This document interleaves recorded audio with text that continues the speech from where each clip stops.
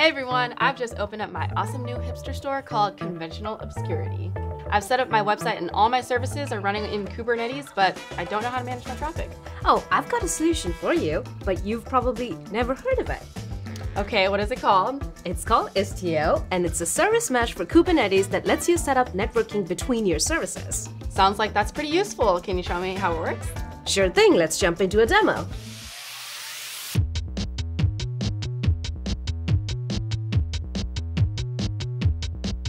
So let's first familiarize ourselves with Istio. An Istio service mesh is logically split into a data plane and a control plane. The data plane is made up of intelligent proxies called envoys that are deployed as sidecars with microservices. The control plane manages the proxies to route traffic, and it is made up of three components. A mixer is a platform-independent component, and it enforces access control and usage policies across the service mesh.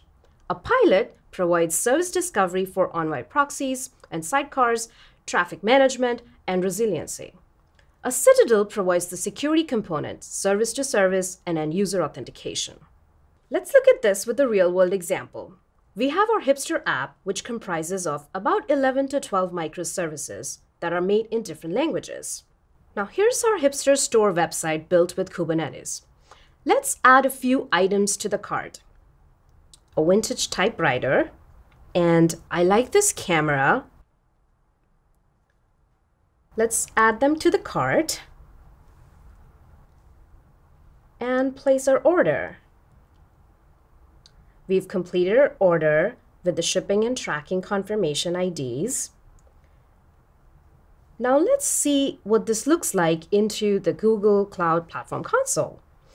I have a single cluster running in Kubernetes. It's a fairly small cluster. Here I have some workloads, as you can see. In the cart service, there's a checkout service, and then as you scroll down, you also see Istio independent services as well that are deployed there. And if you go into one of the services, we're going to click on checkout service. You can see the CPU, memory, and disk utilizations. And we're going to click into one of the managed pods for the checkout service. And you'll see as you scroll down that there is an Istio proxy that's installed within there.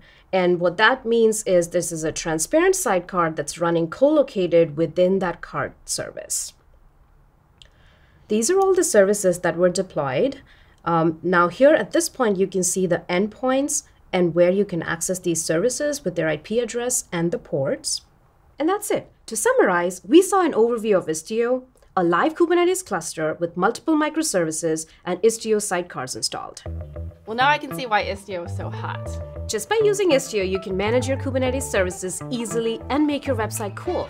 Don't forget to like, comment, and subscribe for our next episode on Istio. And if you'd like to get in contact with us, click on the link in the description.